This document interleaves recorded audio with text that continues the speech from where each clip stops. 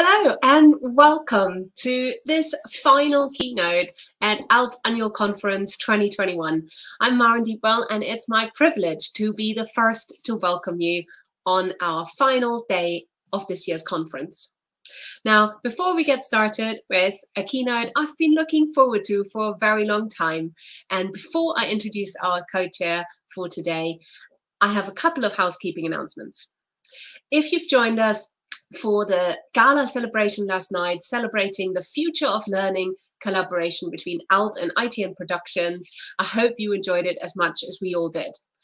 You can watch the films now at alt.ac.uk/news/the future of learning. And please do help us share these amazing films as reach out to the community. We hope that you enjoy the conference, and recordings will be available from the interactive program post the event and also will be made openly accessible. As before, we want to make sure everybody enjoys the conference safely, so please do familiarize yourself with our netiquette or code of conduct. As we said before, it takes a huge amount to get 389 participants online for nearly a whole week.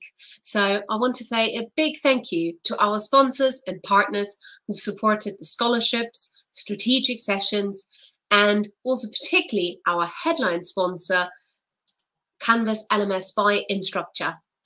I hope you saw some of the film last night with Instructure and the future of learning, and we'll make the most of the opportunity at lunchtime today to meet those experts, find out the insights from behind the scenes, and get some extra goodies.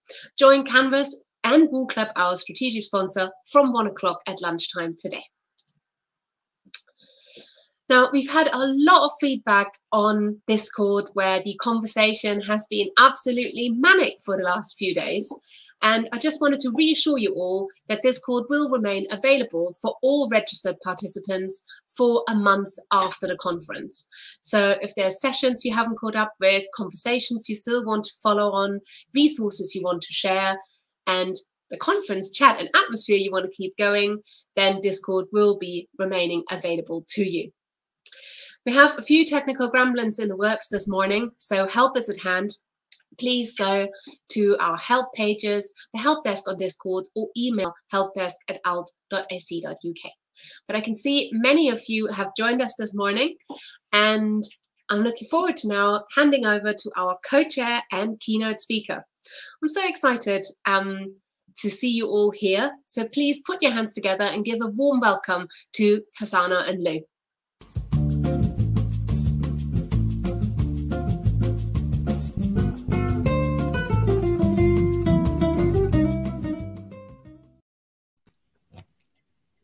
Hello, good morning.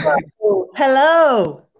Good morning, everyone, and welcome to day 3 of the conference. I hope you've been enjoying it as much as me.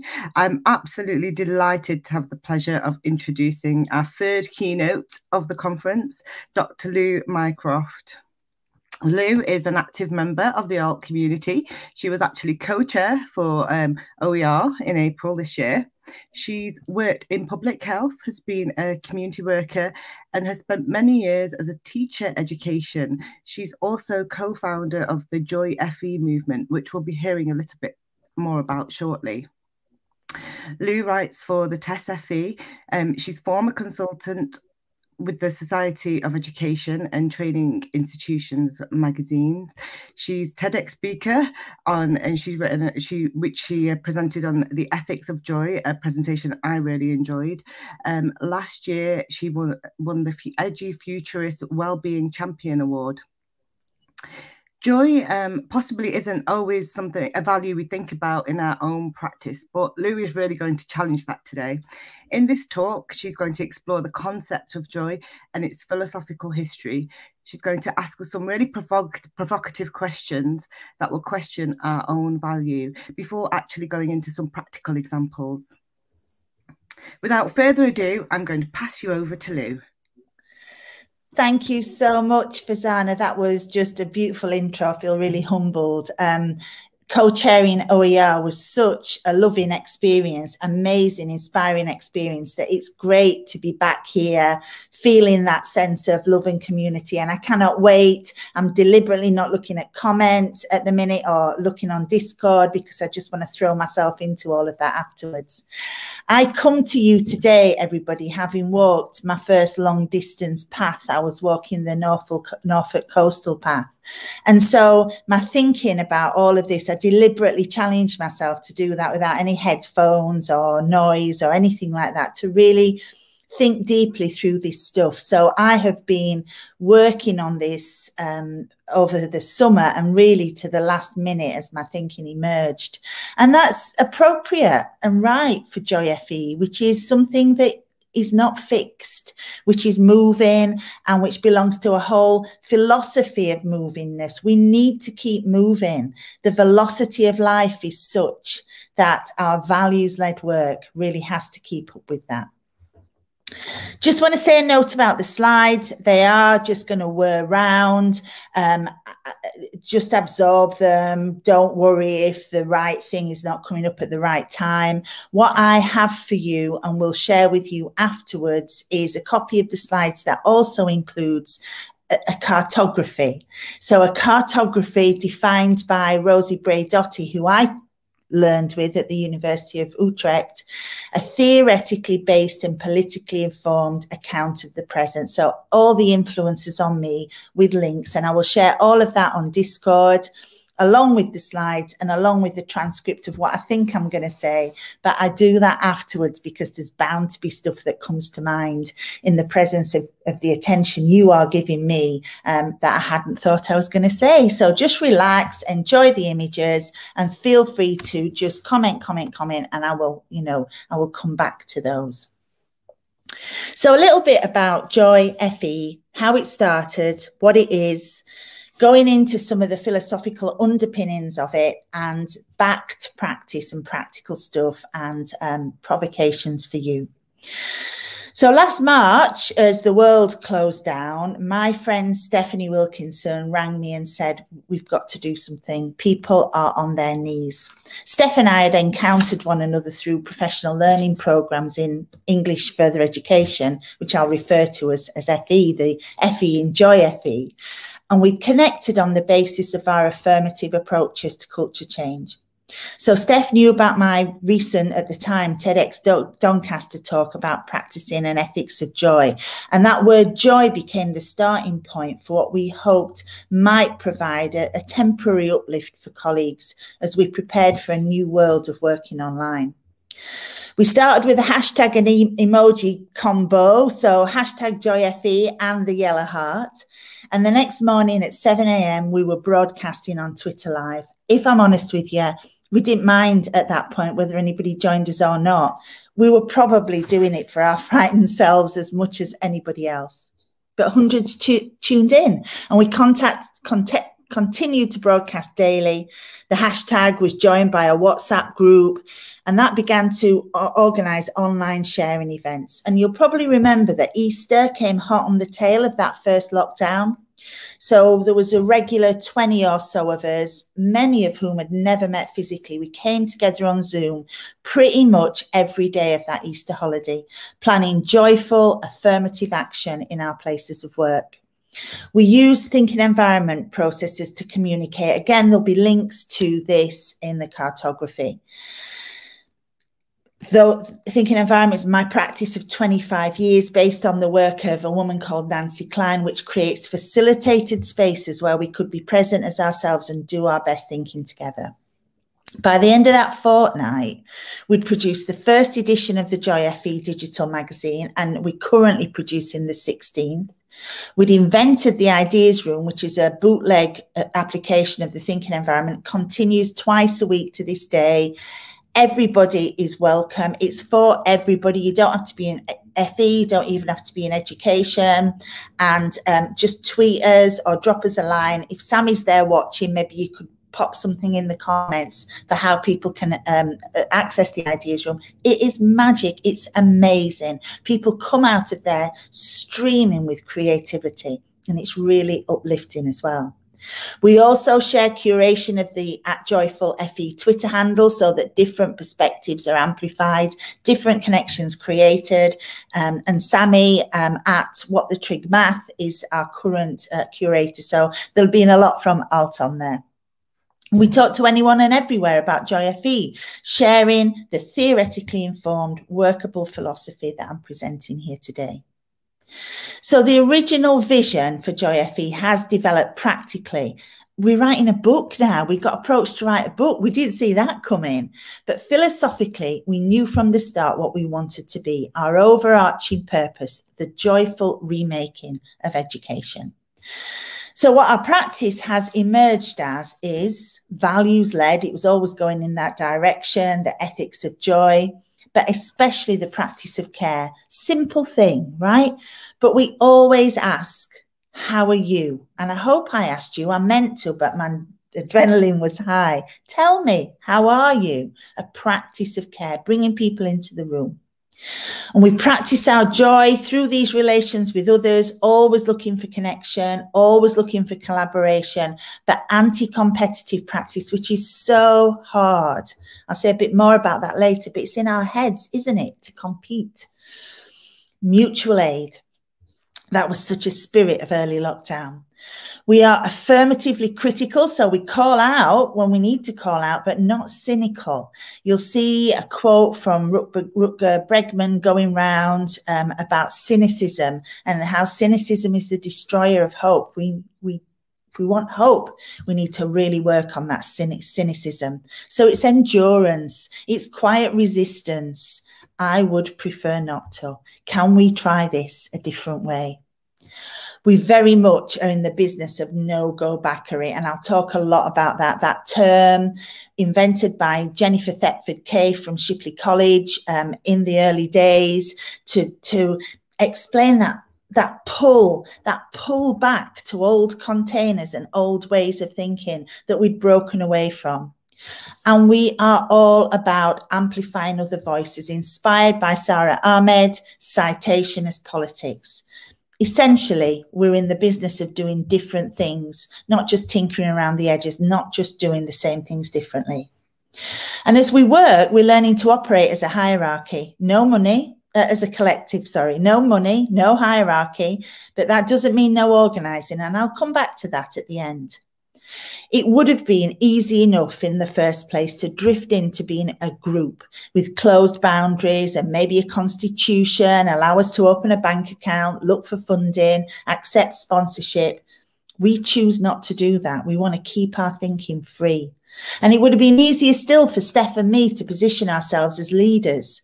And instead, what you'll see is that we took a much more challenging path. I want to be clear that everyone who connects with JoyFE, so that is all of you here today, is part of the JoyFE community with an equal voice, equal responsibility and an equal stake. It makes organising really interesting, but it keeps us fresh and everybody brings something different. So anyway, could talk about JoyFE all day, and we can do that anytime if you want to get in touch afterwards. But this keynote is about making a much bigger point around social justice. When we first went into lockdown, it was obviously an amazing time for digital practices and those of us who explore digital grounded in social justice to finally be trusted. And it was also a time when many of us realised we wanted to live differently, to take a turn towards a values-led life, towards community.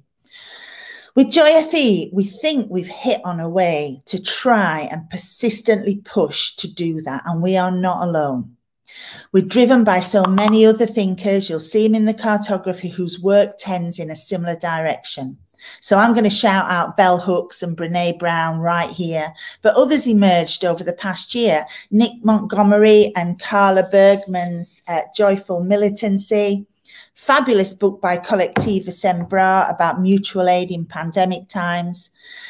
Leadership guru Simon Sinek, I never know how to say that. He is promoting a book by a guy called Matthew Barzan, The Power of Giving Away Power, which talks about constellations, which is very much a part of our practice and something we'll come on to. Plus, of course, the people who inspire every single day through social media. If you haven't come across Liz Pemberton at Black Nursery Manager, go find her.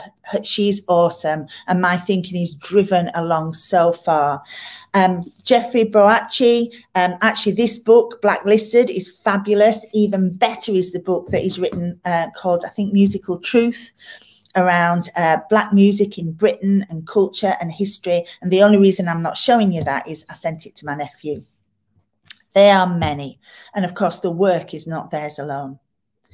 So in this talk, I'm going to make some big claims for what is possible and how the purposes and practices I'm sharing with you could really be part of something world changing.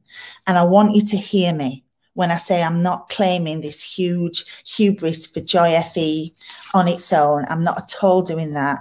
I'm not saying Joy FE on its own could change the world. But on the other hand, if we keep listening and putting our values into practice, if we keep growing and joining up with other thinkers and activists, why not? Although it can feel like we sometimes don't have enough time to make these changes in the world, activism is actually a really slow practice. Even the Berlin Wall was pulled down after many years of persistence. And I think about activism as a long-term activist, as, you know, that 2p game British people. I don't know if it's just a British thing, but at the seaside allotments, you put the 2p's in and they like shove up the prizes. So, you know, you quite patiently put them in, but you never know when the Smurf keyring will fall.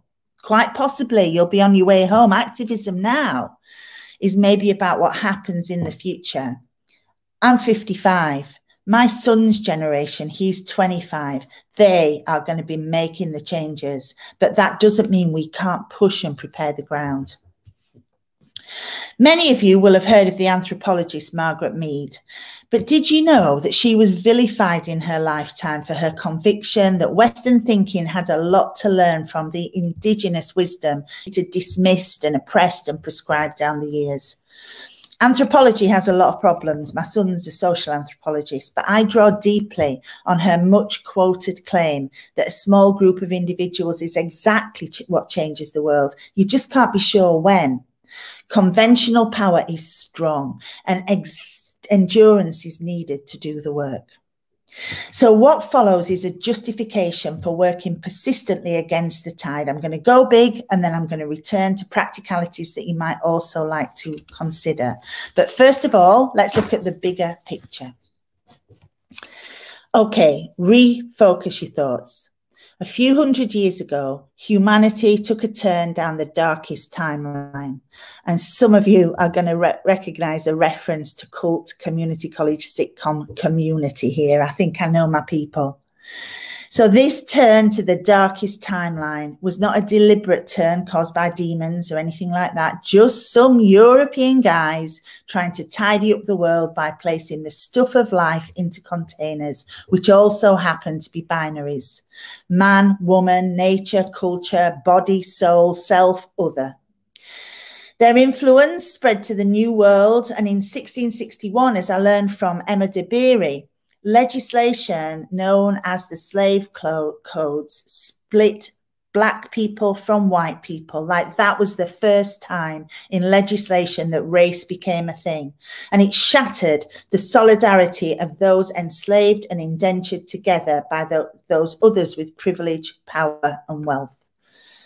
Ironically, at this time in history and over the next sort of 150 years or so, and because history was written by white Europeans, this time has come to be known as the Enlightenment. Well, enlightenment for some, and darkenment for many, because the problem with binaries is that someone is always going to come out on top, leaving an other to be seen as somehow less than. The Enlightenment, of course, saw progress, just not for all. Its poster boy was Leonardo's Vitruvian Man. So you can sort of picture, can't you, that figure with the arms and legs stuck out. Look at him, male, European, able-bodied. In fact, he's pretty hench. So I'd guess he's on a good diet too. The epitome of privilege. To be fair, Enlightenment thinkers like Rousseau believed in the power of education to elevate social status, though only in terms really of white men. In some senses, Enlightenment thinkers were the original proponents of social mobility through education, though it's not quite as simple as that. And I really love Lee Elliott Major and Stephen Makin's book, Social Mobility, for more on this. Over the centuries, Vitruvian man came to be internalized in our heads as the uberhuman, the perfect specimen. The binaries are there to see. Those of us who are poor, disabled, female, trans, black or brown, maybe queer, which is an interesting one. Vitruvian man's assumed sexuality, given he was created by Leonardo. But we don't have the capacity for perfection in that Vitruvian sense. In fact, the Australian philosopher Simone Bignell claims that the further away we are from that Vitruvian ideal in this day and age, the closer we are to death. Think about that for a moment. There's some truth in that, and that's the timeline we're on. It's impossible to separate this Enlightenment siloization from colonial expansion, which was the business of most Western European countries at that time. Enlightenment binaries have written themselves into the DNA of colonialism and the neoliberalism that we all live within today. That axiomatic, unquestioning belief that capitalism is the only way, and that if we work hard enough, we too can better ourselves socially and financially. Social mobility.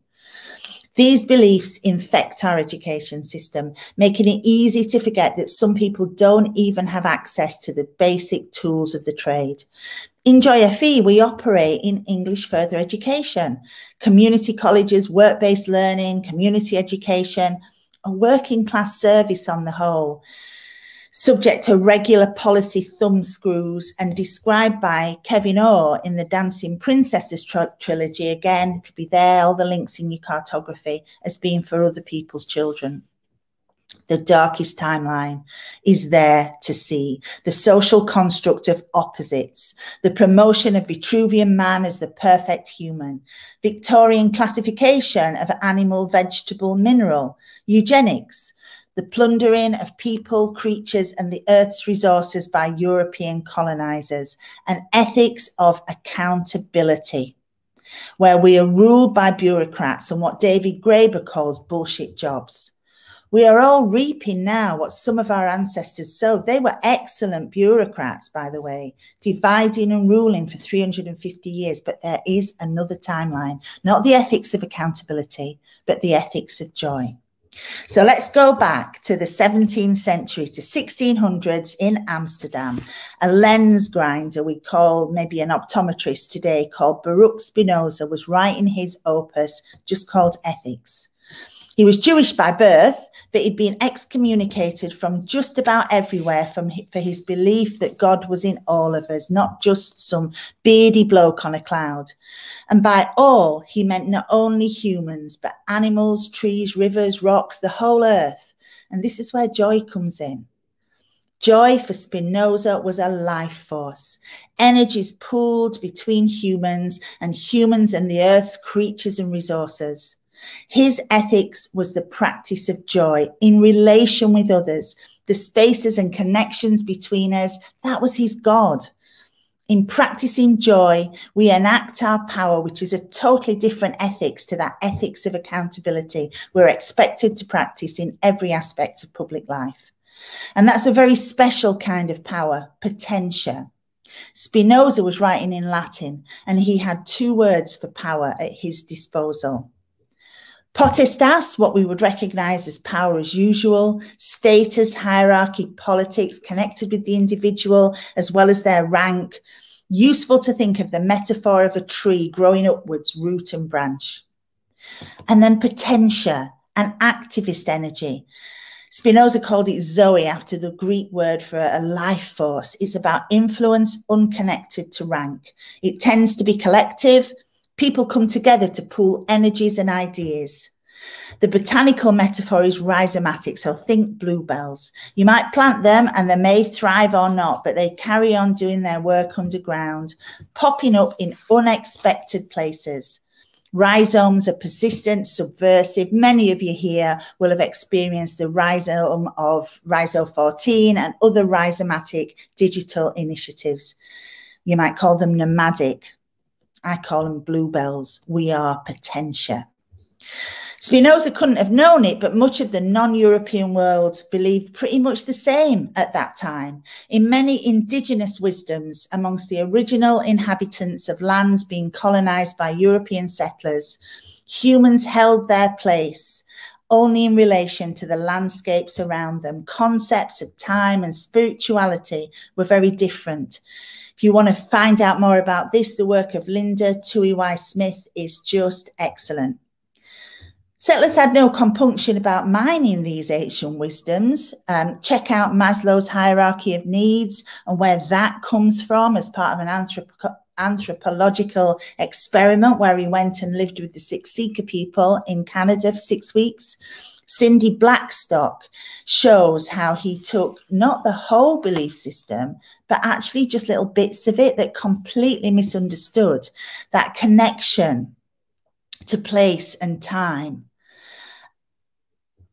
that connection to spirituality, to the ancestors, if you like, and what came before. Maslow never credited the Siksika people, though he did make a fine living off their backs. And people like Cindy, indigenous scholars, are only just surfacing this work. Though, like Margaret Mead, there's usually a guy waiting in the wings to discredit them. Citation as politics, credit where it's due is one of our Joy FE practices. We still get people looking in from the sidelines saying, oh, they're just calling out to the friends. No, this is a political act aimed at presenting a different timeline. So we can't turn back the clock on the darkest timeline, but we can acknowledge the need to be on a different path and rediscover the turning we've missed. Spinoza's joyful worldview, the interconnectedness of us all. An ethics of joy as an antidote to the ethics of accountability that we have every day in our working lives. It's not enough to tinker around the edges, but at the same time, we've got to be realistic about what we can do under current conditions. All of us here, we don't have wand-waving power to change the structures, systems, and processes of education. We can't dismantle the darkest timeline without dismantling capitalism, and show me how if you know how to do that. So how about we run this second timeline, this joyful timeline, in parallel?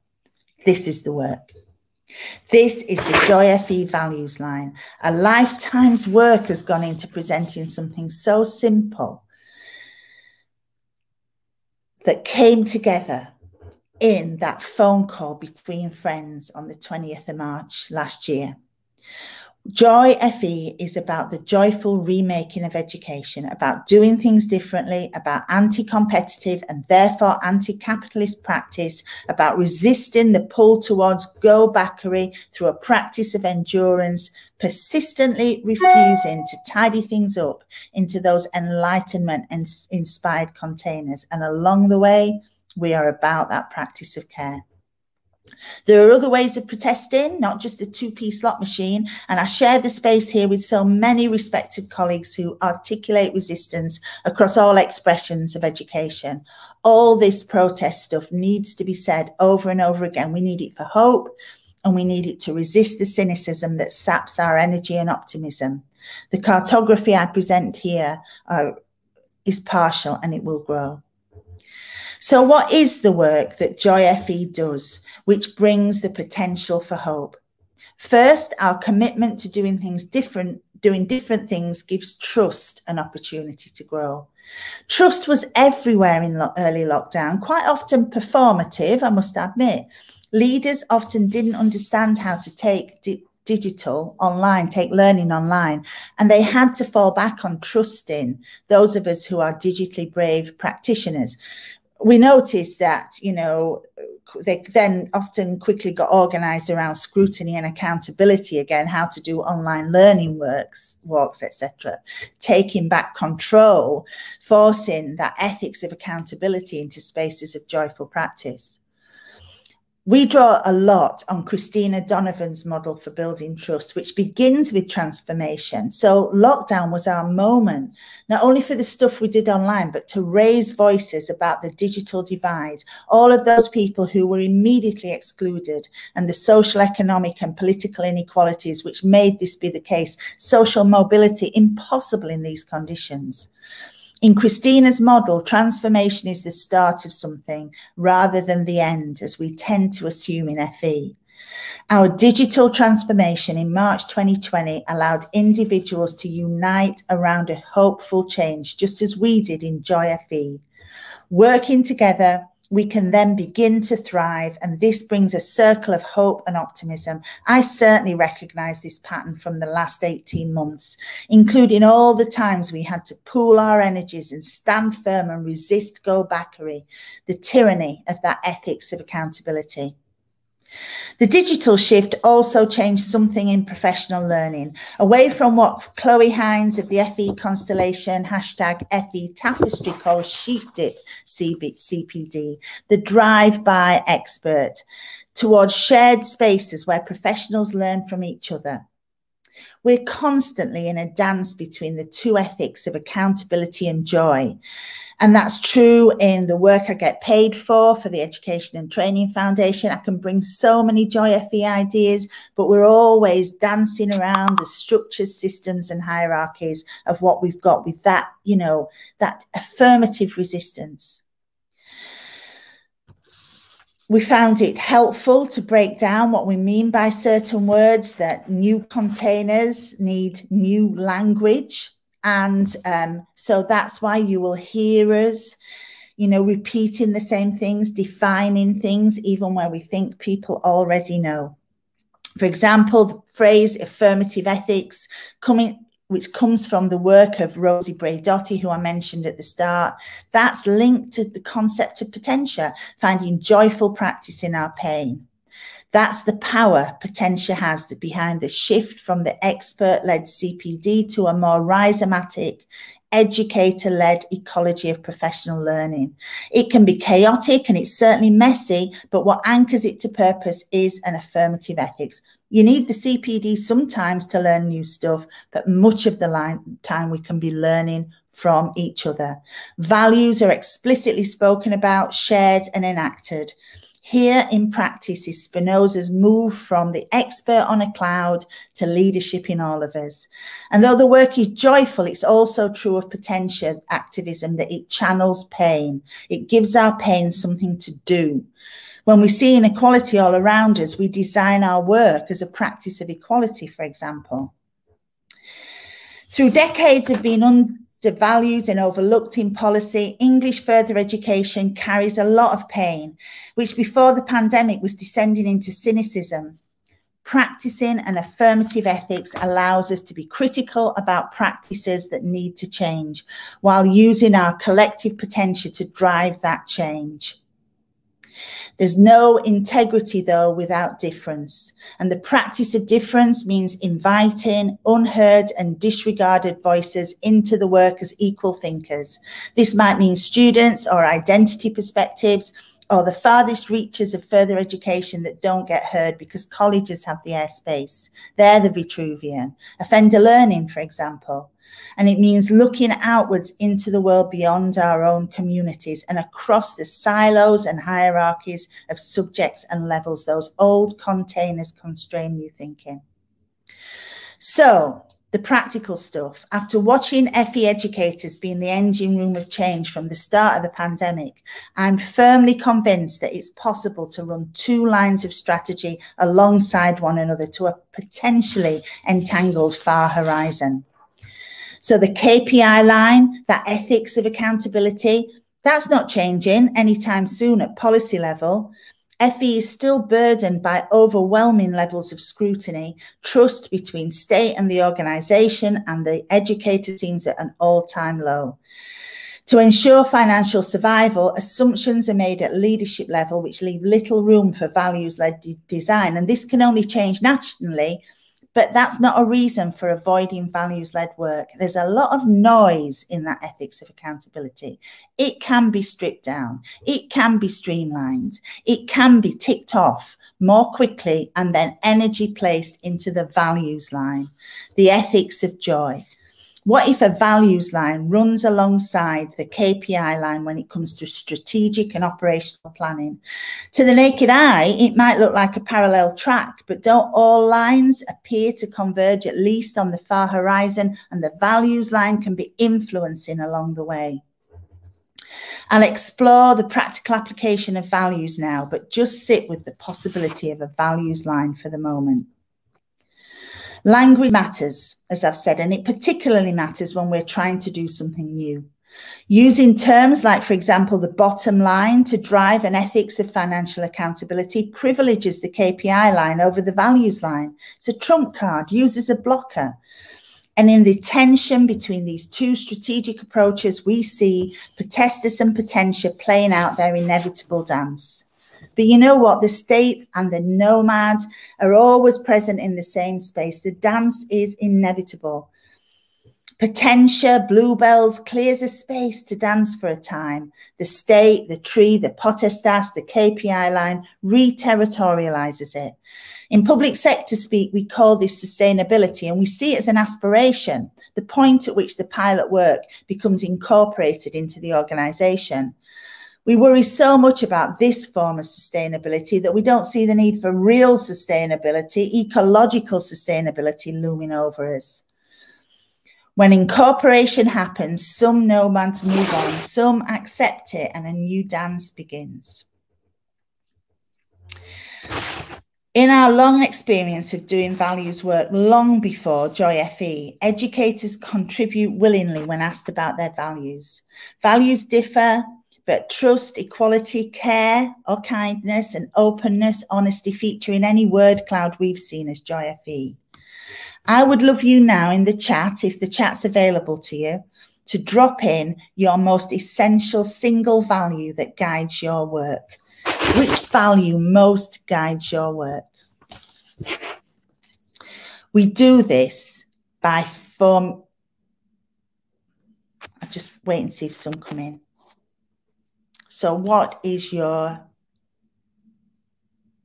most key value that guides your work? I've distracted myself by looking at the comments, and Moira said the Smurf keyring will always fall eventually. Yes, it will. We've got to hold on to that hope. So equality is coming in. Thanks, Sammy. Care is coming in. Absolutely. Brilliant. Keep them coming. Integrity, honesty, Emily. Equity from Sarah. Wonderful. Integrity, Caroline. For me, the sum of those values as well is integrity. You know, when you're working with integrity. Jade has said connection. Wonderful. Alison saying trust.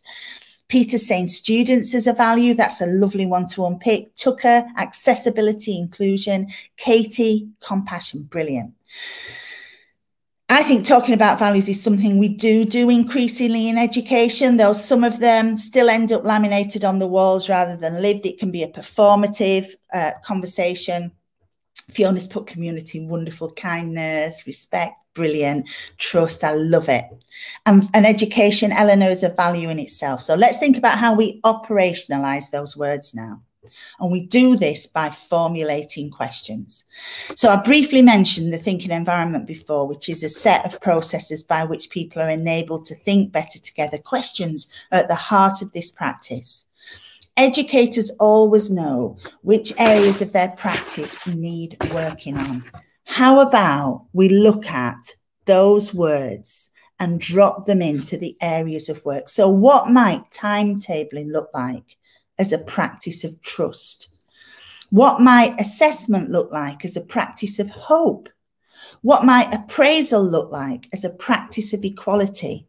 Maybe more broadly, what might curiosity look like in FE? The practice, or what might FE look like as a practice of curiosity? A wonderful way of actually focusing, and then sit down with your colleagues and do some thinking around that question. What might induction look like as a practice of empathy, for example? Just seeing some of your words coming in. A values discourse begins here, and it doesn't have to start for the top. The upheaval in FE since March 2020 has actually begun through Joy FE, through the ideas rooms, to establish the values line in some organisations across all levels of hierarchy. A transformation. I would love you to have a go at those questions, and maybe we could set up a space on Discord to be able to explore them. Thank you. Watch out for a really simple research tool coming your way from Joy FE as well, which is going to be attempting to map the work. So we hope to get that out before the end of the month while Discord is still open. So, reminder of Christina Donovan's work around trust. Transformation not as the end, but as the beginning. How the people unify around that significant change, forming a critical mass, at which point they begin to thrive and feel optimistic again, and the Smurf keyring falls. Hope is a powerful driver, and it's another active practice. Digital practice has provided a vehicle for FE practitioners to engage in professional learning outside their organisations, as we've seen, and that is a significant shift, allowing people to meet and think together beyond the frameworks of official professional development, limited to the ethics of accountability within the organisation. Grassroots spaces already existed, hashtag FE research, movement, and FE Twitter actually is a generally affirmative space. We've got the amazing Amplify FE project moving into its second space with ALT as the driving force there, bringing people together, helping those practitioner-led professional spaces be manifold. There's a real flourishing of educator-led podcasts, workshops, all sorts of stuff. In a Spinozian genealogy, and that's by that I mean how others have been influenced by Spinoza down the years. I've drawn the work of an artist, Maria Hlavajova. Initiatives such as these are defined as constellations. So we have our feet in lots of different spaces. They belong to the rhizomatic landscape. Our work together is on time-limited, open-bordered, common-purpose practices of difference. And the constellations approach has brought anti-competitive practice to professional learning in further education across, I mean, hugely, like really hugely. It's hard work. Competition is all around us. It's in the words favourite or best. It's in grades, it's in awards ceremonies, and it's a tough mindset to wriggle out of. And there are still teachers who hoard the resources, who compete. That's human nature under capitalism right there. But the pooling of ideas and potential energies via professional learning constellations, along with that commitment to citing and amplifying the work of others, it makes such a refreshing and optimistic change. We believe that there is potential for and some evidence of a culture shift in the landscape of English further education that could spread.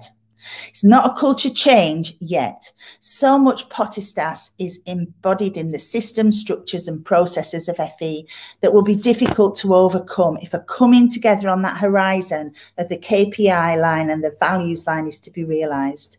And of course, the status quo benefits some, or if not many, in the sector. But as the fallout from an extraordinary 18 months continues to be examined, I echo the hope of the Joy FE movement that instead of doing things differently, FE can start to do different things.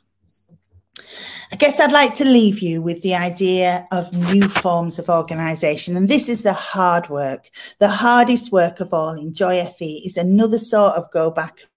And that's keeping ourselves from becoming entangled in old ways of organising.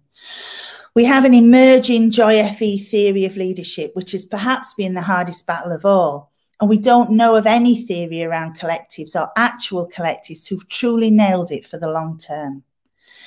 If leadership is creating a space for everyone to do their best thinking and take action, and we believe it is, then we can't be having a couple of people directing operations. We're not A&E. We don't need that sort of chain of command, even if people sometimes look towards key people for that because they too are patterned in how everything else operates. Leadership in Joy FE is the vision side of things because, of course, as soon as we let go of raising that, we just drift into the overwork of life as usual. Potential needs work. It needs visionary work. And leadership of a collective vision and strategy can be done together, but maybe always needs that person saying, come on, we've not thought about the vision for a while.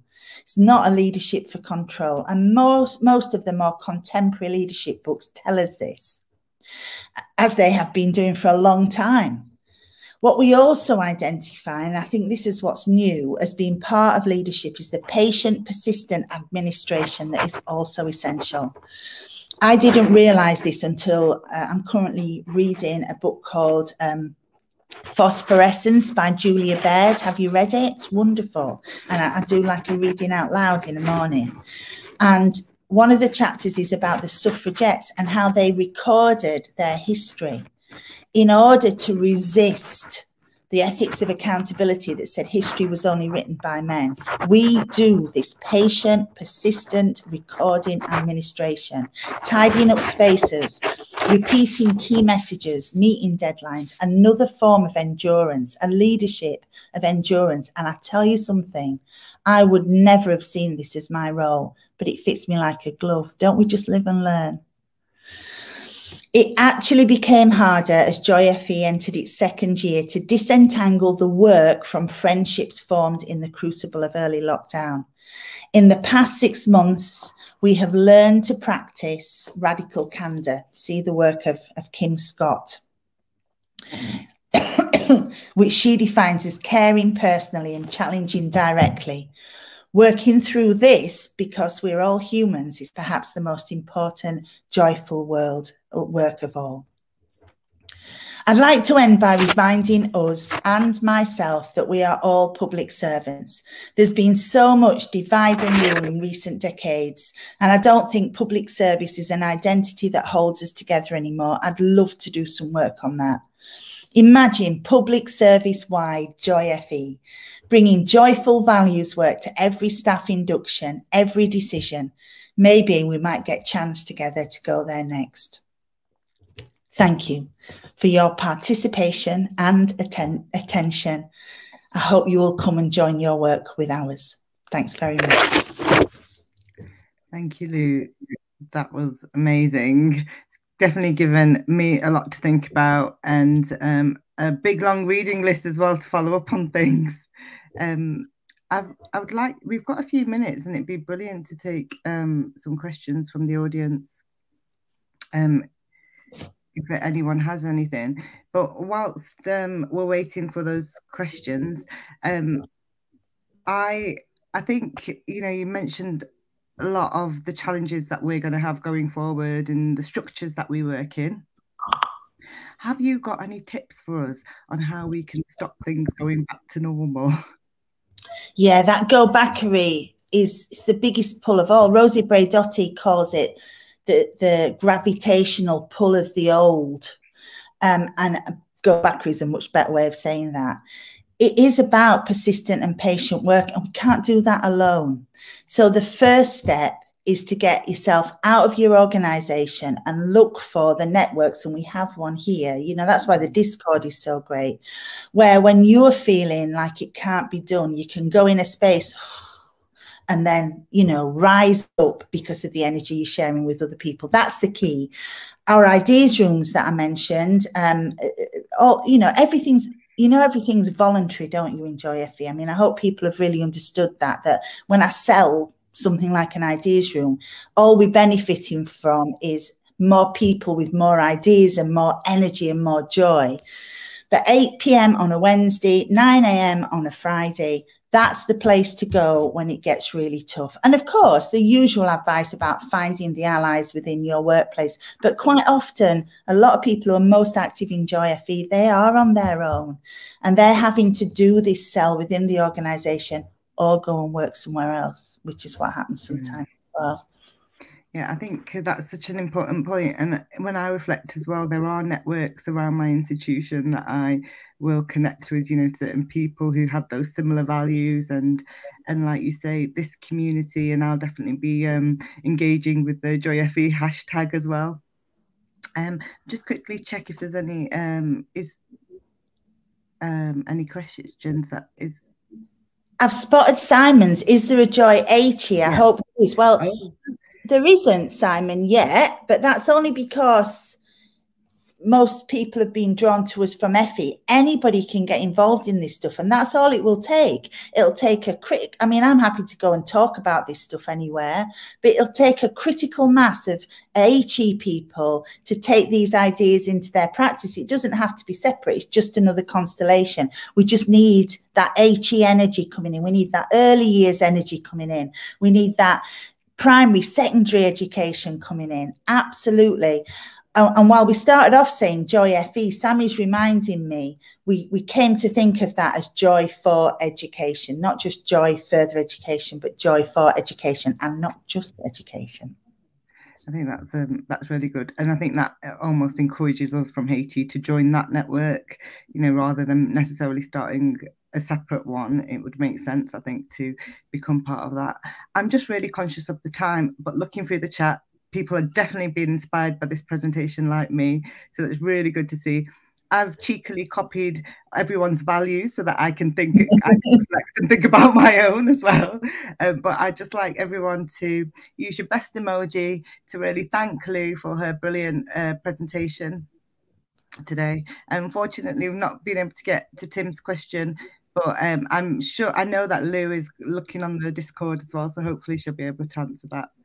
Yeah, quick answer, yes, Tim, but let's have that chat over there. Thanks, everybody. It's been wonderful to have you participating so much. Thanks, Lou.